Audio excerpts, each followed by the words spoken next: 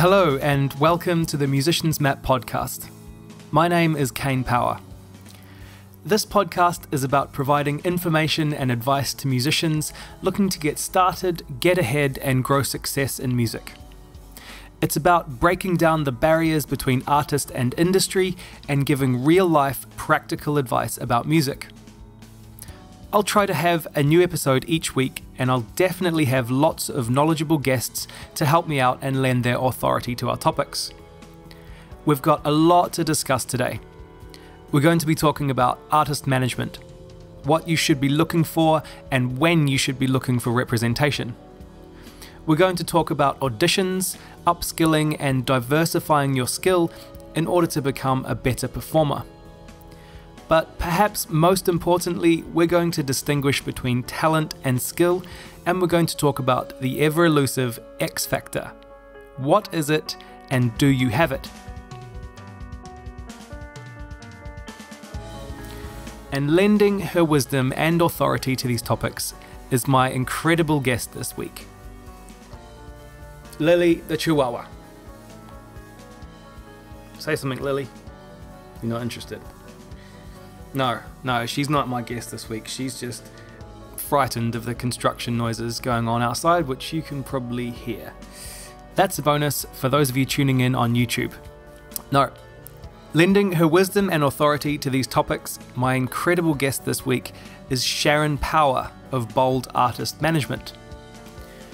It's big and it's all super important, so let's dive right in. So, any introduction that I could do wouldn't do it justice. So if you wouldn't mind introducing yourself and telling us a bit about how you got into what you're doing and what it is exactly that you do. Okay. All right, well, my name's Sharon Power and I'm a talent manager specifically for actors, and I have been doing this now for 32, almost 33 years. In 2007, I expanded into Sydney in Australia. In 2009, I expanded into Melbourne, Australia. In 2011, I kept on my little journey and expanded into Los Angeles. And then in 2012, New York, and in 2016, London. So I continue to walk around the globe looking for exciting new acting talent. And many of those actors are musicians as well. So from my point of view, they cross over quite a lot. And so here I am talking to you. Nice. Brilliant. And what's the name of your agency? The agency is Bold Artist Management. Bold Artist Management, ladies and gentlemen. Its latest invention. Brilliant. And for those of you wondering about our name, Sharon is my auntie on my father's side. It is a family-run podcast. So I want to go back a few months ago. Yes. Maybe a couple of months after I got back into the country. I think Ruth and I had come to stay or something. And you started talking to me about the large amount of emails that you get on a daily and weekly basis from musicians approaching you looking for representation. Yeah. And that was actually one of the things that sparked an idea to start Musicians Map in the first place, thinking, what are all these musicians doing? Yeah. And maybe there's a way that we can help them. Good idea. So can you maybe just explain to everyone that's listening what those emails are and what happens? Okay.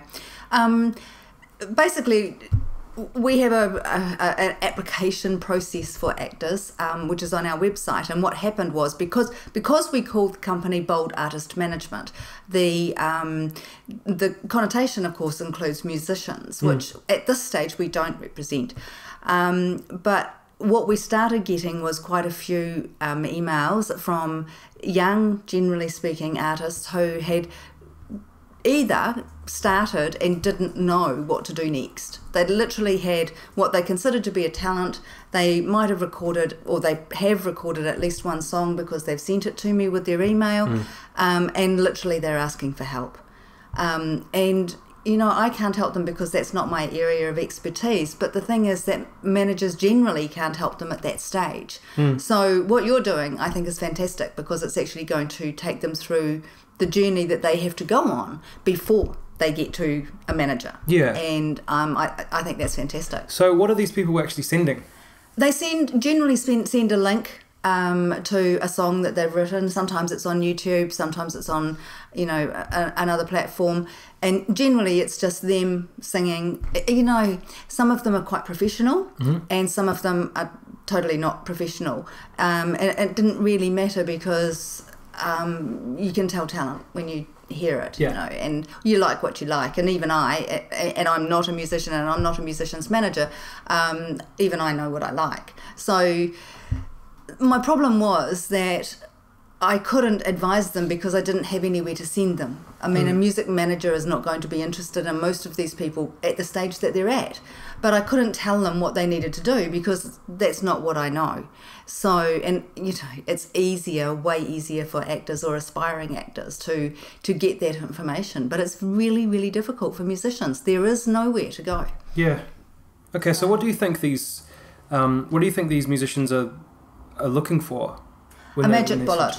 Yeah. Essentially. And that's the sad thing about it. And I mean, actors do that too. They think, oh, I'm going to get a manager, and that's all I have to do. And the manager will do everything for me. And of course, it doesn't work like that. It doesn't work like that for actors. We can advise them, but generally speaking, a lot of what they do or have to do before they get to a point where they're going to get professional work of any sort is stuff that they've got to do themselves. Yeah. And the same thing applies to musicians. They've got to get to a certain standard so that a manager says, yes, I can see potential in this person, I can see earning power. Because, you have to remember that managers and agents are commission based. So while we're happy to invest time and effort and even money in some cases to a talent, regardless of what their skill is, it has to be relatively short term. They have to start making money, because if they don't, then we're not making money, and we can't pay our staff and our premises and all the rest of it. So it's really important that the musicians learn that they've got to take certain steps before they get to applying to a manager, because they've got to take a package to that manager so that the manager goes, oh yes, I'm interested in this person. And, that brings me to another point, and that is that when you sign with a manager, you haven't signed the Holy Grail. What you've done is you've found somebody who is interested in you and is prepared to invest in you to a certain extent. Yeah. But if you sit back and go, right, that's it, I've got a manager, I'm good, and then in 6 months' time start knocking on their door saying, why isn't anything happening? Then you've got it all wrong. Yeah. Because, we're not the Holy Grail. We're basically advisors and mentors and negotiators. And yes, we can link you with some people, but you've got to have the product. Yeah. You've got to have the package to sell us. So, I mean, because I've been that musician before. I've been the guy sending out emails. I did it for years. Even in my first band, we were sending out, trying to get funding. Oh, embarrassing. But we're trying to get funding, and we're trying to just because you don't know. Yeah, that's right. You think, you don't know. And you see all these famous musicians with managers and record deals, and you sort of look around and go, well, I guess you just be bold and approach people and send emails. And now looking back on it, you think there's so much more that you need to know. So we've gone over that a bit. What should we actually be looking for in representation? You have to find a manager who, one, works in your genre or niche. So you need to know what your niche is, and you need to know what your genre is. And a lot of artists will say to me, oh, I'm a rapper, or I'm a pop singer. But you need to know more than that. Yeah. And you need to have the package that goes with that genre. There's no point sending me an email, or any manager sending us an email saying, I'm a rapper, and then attaching a pop song. Or vice versa. You have to know, and you have to have the package that goes with the genre and the niche. And then you've got to find the manager that fits in there, because, you know, some work in that area and some don't. And particularly with the smaller management companies, they probably are very, very specialised. So they do, you know, as a musician, it's really important to find the person who, one, works in your niche and with your genre, and two, has at least other artists within that genre or niche that who are making inroads or starting to make inroads, who you can say, well, look, you know, this person, this manager, whoever it is, has got some people working. And it won't be everyone, because no manager has 100% success rate. Yeah. You know, our success rate varies, but it's probably, you know, on the underside of 50% in many cases, particularly with musicians, I would think. But if you've got the package and you're solid in what you know, and you have the skills and the education, then the manager is your next big test, really. And the easiest way to find a good manager is to look who's representing the guys who are up above you, and then try and find a junior in that company, a junior manager, or someone who's just starting out but who has worked with that company or in that genre. And they're in that niche. Now, there's a great opportunity here to plug my free course, because there is an entire lesson in the free course that is about finding your niche and why it's so important. So there's that. Yes, from the back seats over there. Now, I've got, when should they be looking for representation? And I think we've kind of touched on that a little bit. Basically, we're thinking what you just said about trying to find someone and looking around at the people and the artists around you that maybe have representation. When you're doing that, you're probably going to notice, right, that they're at quite a higher level. Yes, very Unless you're already there, in which case you probably already have a manager. Yes. So, I mean, I guess what I'm trying to say is you won't really know until you get there. No.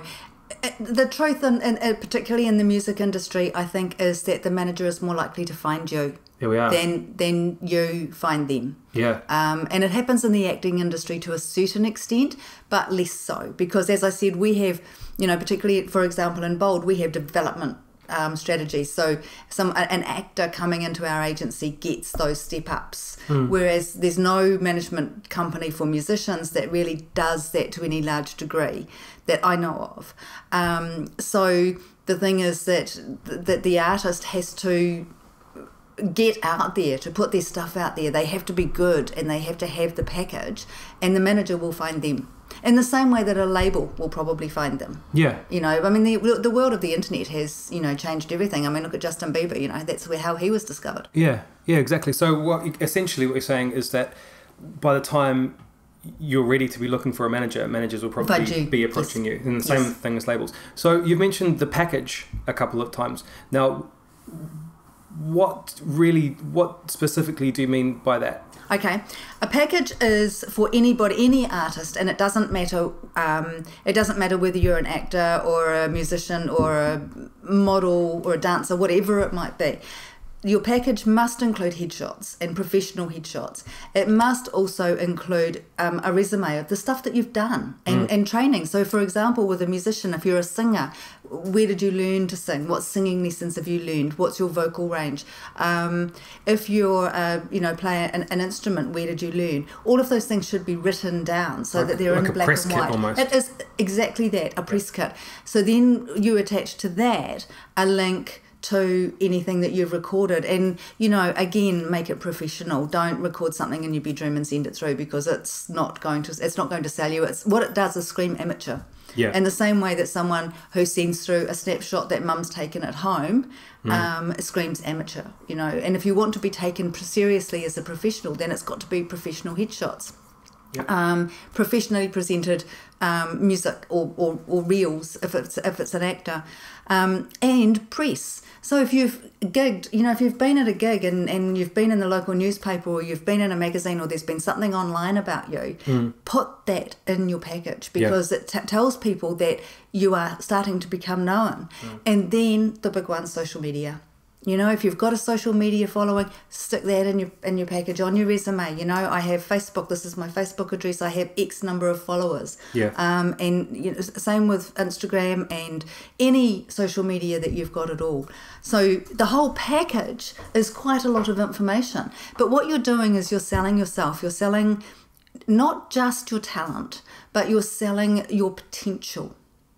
So what you're saying is, you're saying to this manager, hey, yes, I've got talent, and yes, I've worked hard because I've learned these skills, and I've taken my talent and I've developed it, and I've got to this point. But not only that, I've spent some time and I've got a whole pile of followers who will be loyal to me, and I have performed at these gigs. And so those people who have been at those gigs are probably part of my social media following.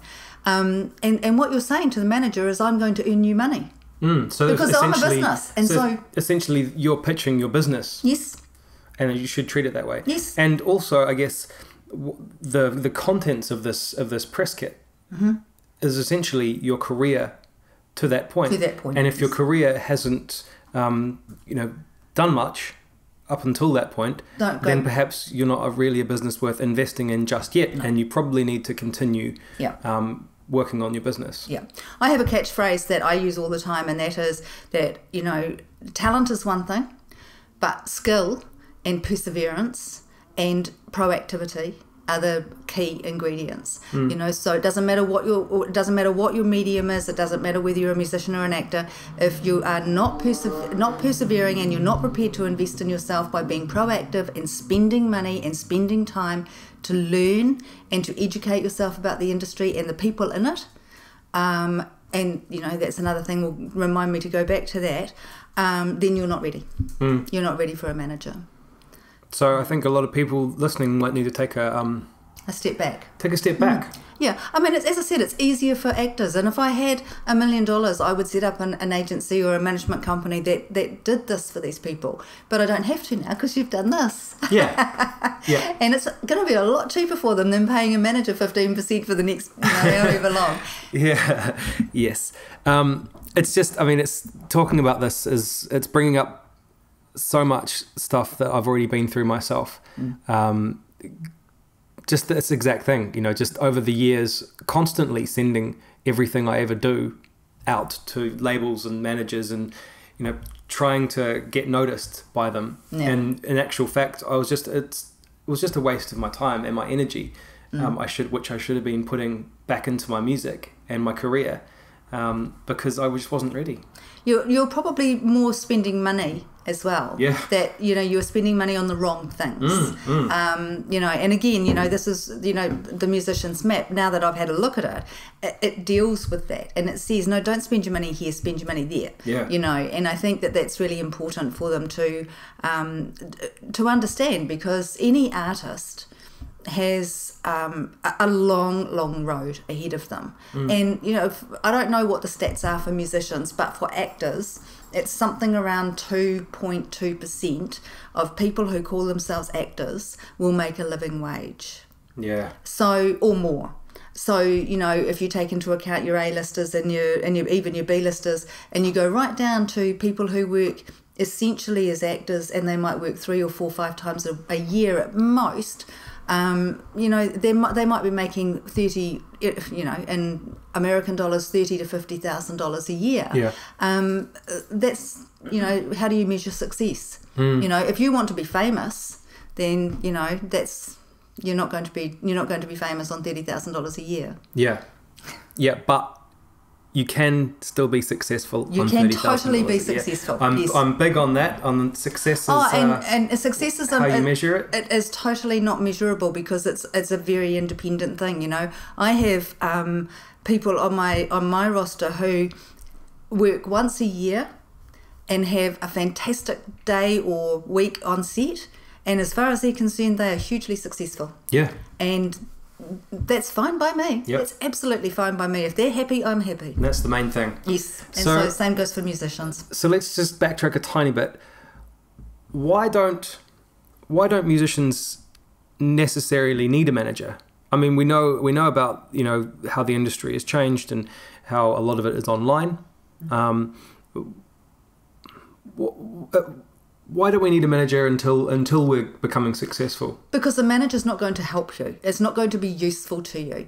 Again, you know, it comes back to you've got to take those steps, and you've got to be ready. You know, it's the same for actors who want to work, for example, in Hollywood. If you are not American, then you've got to go through certain steps to be able to work in America. You can't just walk in and say, hey, I'm here. There's certain things you've got to do. And the same thing applies to musicians. You've got to take those steps. You've got to take, you know, as I said, you've got to take the steps to get to your package so that you've got something that a manager goes, yes, I'm going to invest in this person because this person is going to make me money. Yeah. Because ultimately I'm a business. And so, you know, if I'm a commission manager, as music managers are, generally speaking, we need someone who's going to make us money, because otherwise how do we pay our bills? Yeah. I could have 100 musicians on my books and none of them working. Well, nothing's going to happen for any of us. Yeah. So musicians shouldn't even be looking. They don't need a manager until managers are really looking for them, or they're finding themselves in a situation where they are getting a lot of attention, getting some income, and are thinking, I don't know where to go. I need help. I've had a couple that I have helped, in fact, who have been approached by labels.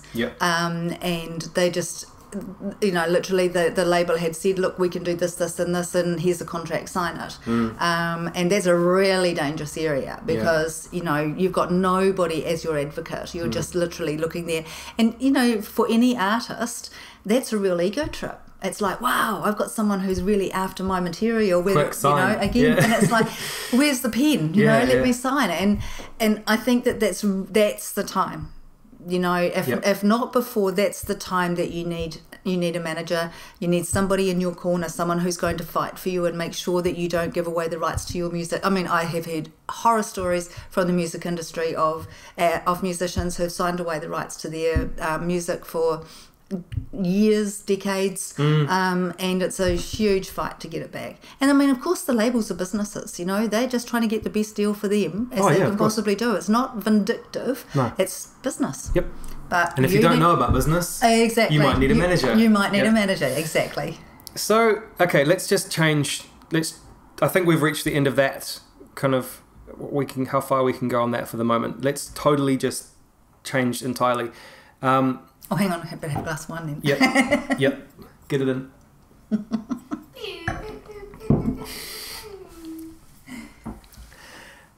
Now, I've heard you say that you advise some of your actors to pursue musical interests, perhaps learn instruments, perhaps become competent at singing, in order to upskill and sort of widen their horizons when it comes to parts.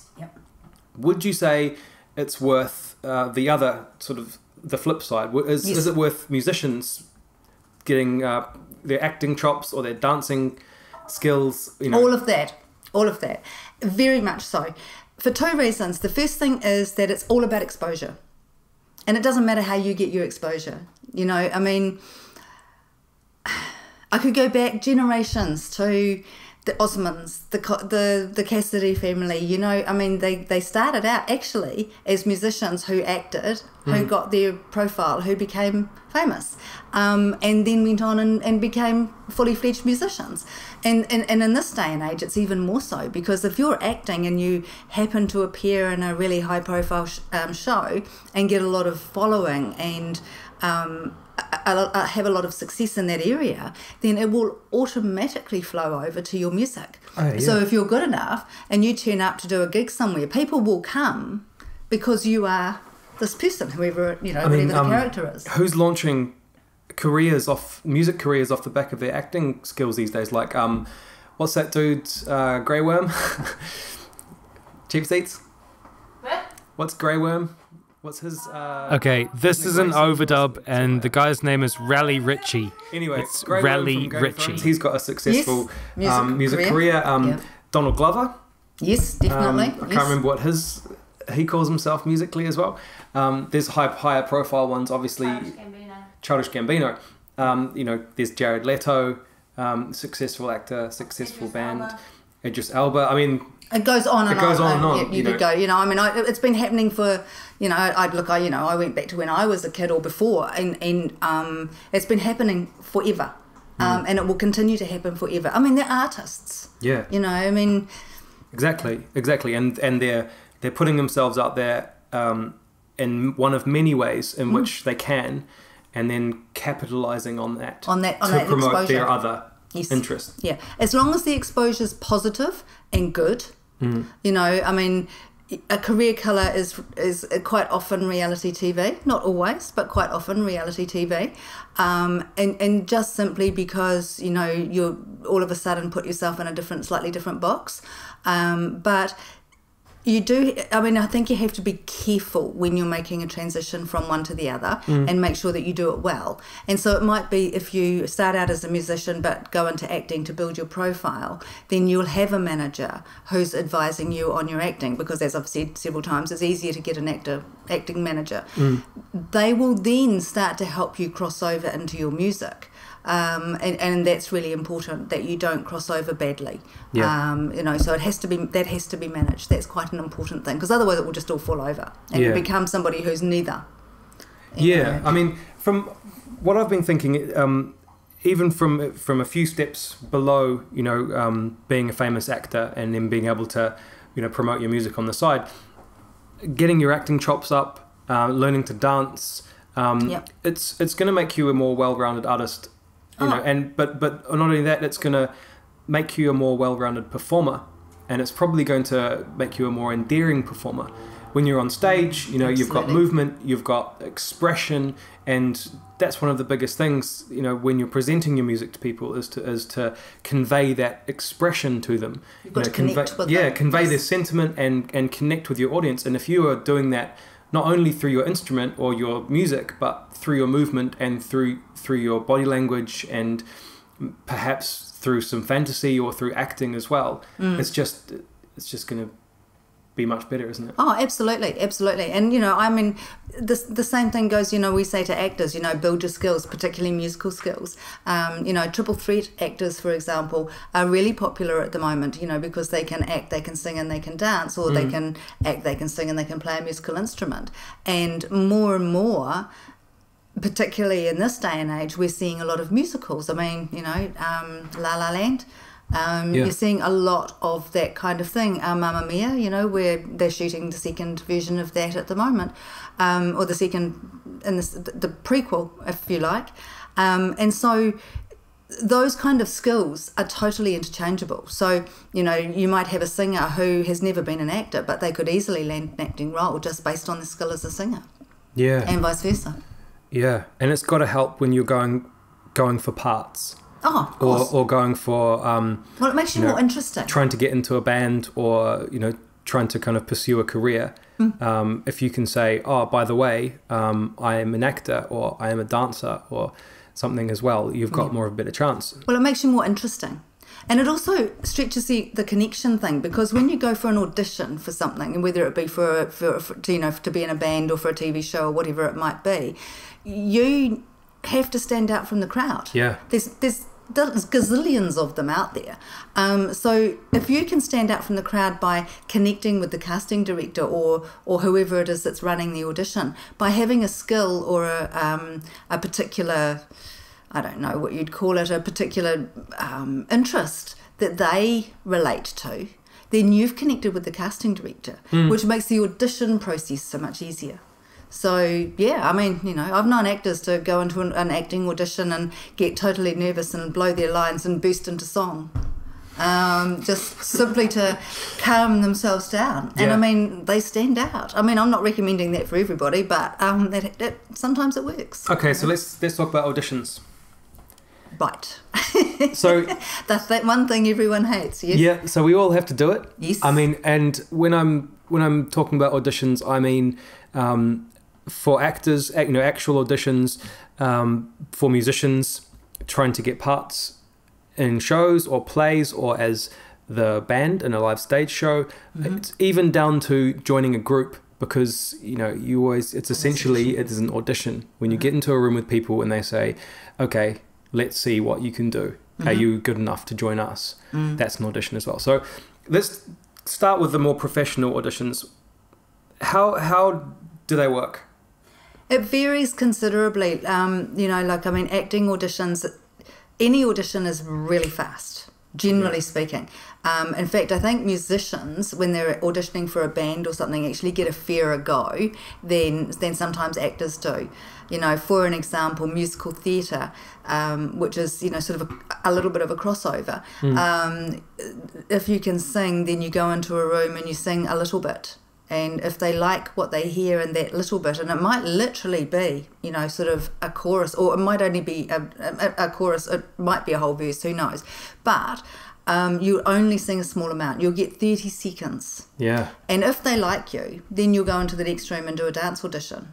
And again, it might be 30 seconds. There we go. And if they like you, then you'll go into another room and you might do an acting audition. You might read a monologue. And again, it might only be a minute or less. And if they don't like your singing, you go home. Simple as that. You don't get the automatic chance to show that you're stronger as a dancer. And so the same thing happens with actors. If they've got an acting audition, they go into the room, they do the script, the scene, whatever it might be, in front of the camera. If the casting director has, as they've walked into the room, said, oh yes, this person's right for this role, I'm going to give them a shot, and their first read is good, then they might get a second read. But if the casting director, as they've walked into the room, go, no, this person's all wrong for this role, this is not what we're looking for, they'll get first read, they're gone, they're out. Yeah. But if they do a good read, but they're still not quite right for the role, they may get a second chance to see if the casting director can pull that thing out that she's looking for. So as far as musicians are concerned, they actually get perhaps a better break. I've never experienced a musician's audition, so I don't know, but I would imagine you get to play a song, at least a whole piece, and probably get to have a conversation with the people who are auditioning you. Yeah. It doesn't happen in the acting world. Every audition that I've done, you definitely play a song, if not 3 songs. You probably organised, 3 or 4 songs to play beforehand, probably covers, and you'll go in and you'll check each other out and look each other up and down, and then you'll just get on with it and play the music, and you'll know if you click with the other people, and you'll know really quick, and they'll know if you're any good, because you can finish the song. And play it correctly. And then after that, it's so that's the technical element, but after that it just comes down to your personality and whether you're, especially if you're joining bands or you're working with people like music producers or songwriters or any, or collaborators. It's all about the person. It's all about how you get along with each other and whether that relationship could work. So essentially that's kind of a relief in some ways, because you can know your stuff and go in there and play the songs really well, and you still might not get the part because you're just not a match. Which takes a lot of pressure off, I think, because if you're just not right, then you just be yourself. And you're probably going to get the best chance, because if you're not right for the part, you're not. So what can we do to prepare for auditions before? So we've got an audition. Amazing. We're going to go jam for a band, or we're going to apply for a part. Let's say we're going for a musical. That's a great analogy to use the crossover. What's the sort of things that we can do beforehand? The first thing is do your homework and find out what the genre is. There is no point going to an audition for something that is doo-wop and playing heavy metal. You have to stick with the genre. And I mean, if you're into heavy metal, chances are you're not going to be going for a doo-wop audition anyway, but you know what I mean.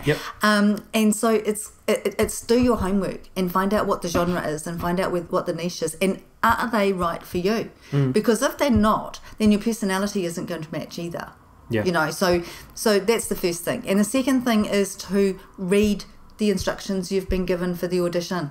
So many actors don't read the instructions, and oh my God, we're having a fire sale. Oh, the burning, it burns me. Yeah. you know, we had some just recently in Australia, and after the first day of auditioning, the casting director sent out an email to all the agents and said, please ask your artists to read this information again, and do not do this, and this. And what basically what it boiled down to was that the artist either hadn't read the information or had not taken it as gospel. Yep. And so they went, okay, well, I'm going to go and audition for this, and it says that I've got to take sheet music, but I don't have sheet music, so I'm going to take my guitar and provide my own music. Well, No. they won't let you do it. Yeah. It's like, okay, no, you can't. If you can't provide the sheet music, you're not going to sing. So therefore, you may as well go home. So you've wasted your time. So read the instructions. Okay. And if you have a manager, ask questions.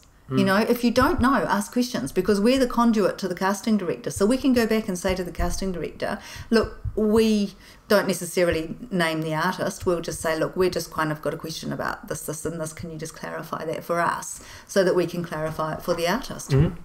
And the last thing is be yourself. Yeah. Don't try and pretend to be something else. Yeah. You know, actually, a really, I can't remember her name now, but and I read an article just recently by an actor, and she said that she had a really unsuccessful start to her career, and she was quite a late starter, and she realises now that the reason was because she was going into her auditions, and as she walked in the door, she was going, okay, what are they looking for? How can I be that person? So she was turning herself, she was basically being a chameleon, and she was turning herself into whatever she thought they wanted to say, which was absolutely the wrong thing to do. And she never got a role. She wasn't what they needed. She wasn't, not only was she not authentic, but she was sometimes misreading the room. Yeah. Because they were saying things like, you get the written brief for particularly for an acting character, and they might say, we want X, Y, Z. But what they're looking for is an essence. And it's something when they walk in the room. Have they got that essence? But if you walk in the room and suddenly turn into something different, then you've missed it. Yeah, it's gone. So be yourself. That's it. That's it. That's the total. That's the magic. That's my actual advice as well. Be yourself and learn the lyrics. Well, yeah, read the instructions, learn the lines, the same thing. The amount of singers that I've auditioned and that show up and we say, this is the song, beforehand, 2 weeks beforehand, and they rock up and they know the first line and that's it, and then they just grunt and growl through the rest of the song. Come on, man. So people, do your research, do your rehearsal, and be yourself. I think of that song, I think of that scene in Love Actually. Really? Hey, drinks lady. Drinks lady. Drinks lady. Love Actually. Love Actually. Where he's in the studio and he's trying to sing the Christmas song. And he keeps fluffing the lines because he's completely not learned them and he's trying to sing the old song. It's classic. That's exactly right. And it applies to that guy. He's so good. He's great. And the thing is that's the same for actors. Don't go into an acting audition and not know your lines. All that is unprofessional. Yeah. It's amateur. It's amateur, and we're looking at being professionals as people. Exactly. Okay. Being an artist is a business. Yeah. And when you realise that, then it changes everything. I'm actually still just a little bit, please. Okay, so let's move on from auditions. We're kind of going backwards in time. We've started at getting managers, and we're working right back to the start. And before you have an audition, there's a myth, and we talked about it before, and it's something that people say to musicians a lot, and they say, "Oh wow, congratulations on your achievement!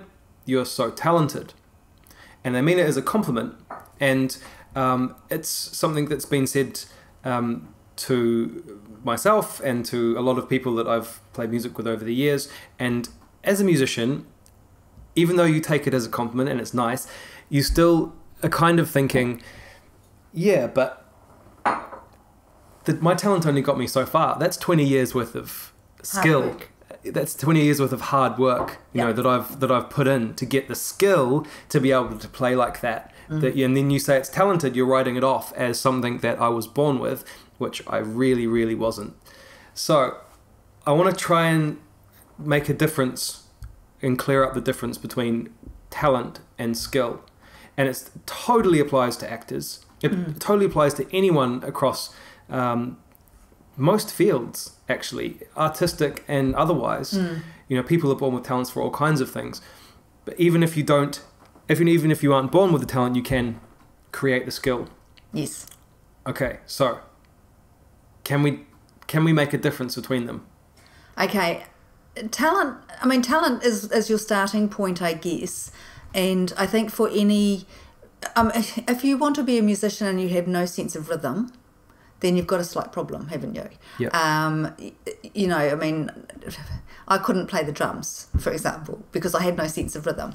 So I think that if you're born with that talent, that's fantastic. It's a starting point. Yeah. But it is only the start. You know, it's all very well to say, hey, I've got a great singing voice. But do you know how to go on stage and connect with an audience? Do you know how to hit your mark when you go on stage? Because there's always a mark. Do you know how to hold your mic so that you get the right sound at the right time? Do you know if it's a live gig but it's televised? Do you know how to follow the stage manager's cues so that you're in the right camera at the right time?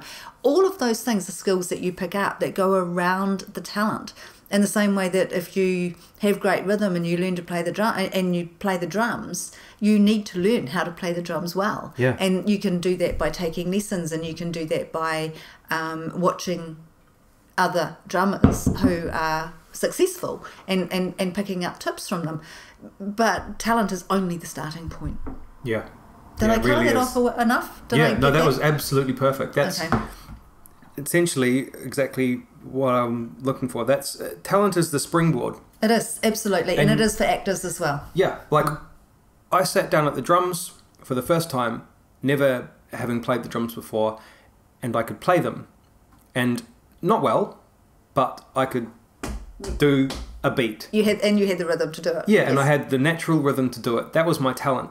And that's fine. I have everyone has a talent. That was mine. But without years, decades of rehearsal and practice and dedication and hard work, that was all that I had. That's right. Now I have a skill. And to use you as an analogy, you didn't have the education around the business of being a drummer or a musician that would have enabled you to get to the point, to understand when you got to the point of needing a manager. Oh, yeah. Instead of wasting all that time, you know, as you said earlier, because you lacked education in what was required. It took that long to get educated in that way. Yes, and you had to educate yourself. Yeah. So, you know, from my point of view, what you're doing with the Musician's Map is you're providing the education. Yeah, read the book. Yeah. Get the book and read the book. Plug. Yeah. I think this is a fantastic idea because it provides the education around being a musician, the business of being a musician. And that's what it's all about. Yeah, about those hard-earned mistakes. Yeah, exactly. So we're going to finish, and to kind of move on a little bit from talent and skill, there's this mythical... It's not mythical, I don't think. If it's what I think you're going to say. Okay, there's something that we call the X Factor, and I think they even made a TV show about it.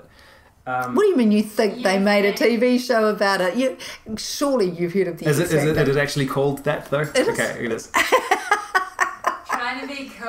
I know. I know that bit's going to get edited out. No, edits. This is great. We're going for no edits. So, what is, except for the TV show, we don't need to talk about that. Yeah. What is the X Factor? How do you know if you have it? And if you don't have it, can you get it? Okay. X Factor is the thing that you're born with. But everyone has a certain amount of X Factor. it's just whether, X Factor is made up of a lot of different components. And every person on the planet has X Factor of some sort. But X Factor can be affected by things like confidence, or low self-esteem, all those kinds of things. So most people, a good percentage of the population, hide their X Factor because they're scared of it. Because, everyone has the experience of doing something and going, oh, wow, they've got a lot of attention. Oops. And a lot of people don't want that attention. I mean, there are people out there who actually do want that attention, and so they thrive on it. So their X Factor comes out. But there are some people who have massive doses of X Factor, and they embrace it. And Johnny Depp is one who comes to mind immediately. Meryl Streep comes to mind. Eddie Murphy. I'm thinking actors, but I'm thinking sort of the big names. But they're big names for a reason. They've got that X Factor. Liam Neeson. Everyone takes. I actually think his X Factor is in his voice, because everyone repeats his lines. So maybe it's his voice. I don't know. But have you seen him doing those skits with Ricky Gervais and Stephen Merchant? No. Oh my god. Are they good? They're brilliant. Oh, I have to go looking for those. No, I haven't seen those. Deadpan. Okay, I'll go on. I definitely have to see that. But the thing is that I think that there are some people who have really large doses of it, and it's almost like it controls their life. It runs their life. It drives them in a way that they are completely sort of... they're out of control of it. They can't control it. It just happens. And they're very special people, and they have a massive amount. I mean, I think of, in latter day times, Adam Lambert was one for me. I mean, it comes out of his pores, and that's just... Now he's touring with Queen. Yes. Yeah, and I mean, the first time I saw him on the TV show, which we won't name, I said, oh, wow. And it was just on TV. Goodness knows what he's like in a live performance. Yeah. But hey, I mean, Steven Tyler. Freddie Mercury. You can. I mean, the list of musicians. This is the thing that I'm saying. That it's not something that's rare. Yeah. It's just whether you let it out and how much of it you have. And most people are scared of it. Yeah. I mean, if you talk to people, they'll go, if you actually put them in a scenario and say, have you ever felt that, you did something and it created a result that made you sort of go, oh my gosh, how did I do that? Then that's what X Factor is, and you let it out just for that little moment. Did you feel comfortable with it? And if you didn't, then you're probably not a performer. Yeah. Okay. So rather than if you don't have it, how do you get it? I think what we've reached is everyone has it, but whether they know how to tap it, and whether they, not only that, but whether they are comfortable enough to reveal the full extent of it. Yes. Their wild side, or their, whatever it is. The magic. That makes them intrinsically them. Yeah, that's what separates us. Most people, and Naomi Watts was the actor I was talking about earlier, who was being the chameleon. She was hiding her X Factor because she was being somebody else, because she was being a people pleaser. And the worst thing a musician or an artist can be is a people pleaser, because then you're constantly tailoring your performance to other people. People will love you if you're genuine and you're authentic. But if you're constantly going, oh no, I need to change up because I need to appeal to this person, you're never going to please all of the people all of the time. So if you're authentic, then that enables what I believe is your X Factor to come out, and people will love you for it. And that's it. It's as simple as that. Okay, now authenticity is the key. Yes, it is. And I think that, the problem with authenticity is that people are, and particularly artists, if they have low self-esteem, which most of them do, if they're doubtful about their talent, if they've been knocked back and hey, an artist's life is rejection. I mean, 1 in 100 is going to be a positive result, if you're lucky. So really, you've got to somehow find the inner resources to build your self-esteem and your confidence and to believe in yourself so that you can be authentic. Because if you don't have that, then you won't be, because you're constantly trying to please other people. Well put. Thank you. And that is that. Thank you very much, Sharon. My pleasure. I've enjoyed it. Yeah. And that's the podcast for this week. Thank you so much for listening and or watching if you're getting this on YouTube. The Musicians Map podcast is part of the Musicians Map website, www.musiciansmap.org, where you can find lots more articles and videos, as well as my ebook and audiobook about growing success in music. In that book, you'll find experience-based advice about every aspect of learning music, from listening and learning an instrument to recording, gigging, touring, and making money as a musician. For those of you wanting to get serious about your musical journey, I also offer one-on-one development sessions and song critiques, which are honestly an incredible way to gain the focus and direction required to achieve your goals, whatever they may be. I've also got a free 5-day challenge to a clear musical pathway. In the 5-day challenge, you will learn how to define your taste and clear your path, how to expand your horizons and exploit your musical potential, how to become a better musician just by listening, how to discover your niche and make it work for you, and how to set achievable goals and actually follow through. And it's totally free. So once again, head to www.musiciansmap.org to take advantage of all the resources on offer. Thank you so much for listening to what was my first podcast.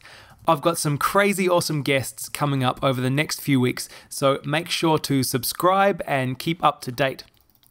Also, please get in touch with your comments, suggestions, and let me know what challenges you're facing at the moment. Go to the Musicians Map Facebook group and join up and let's have a talk. I always try to respond. Okay, that's it. Thank you very much. Stay positive.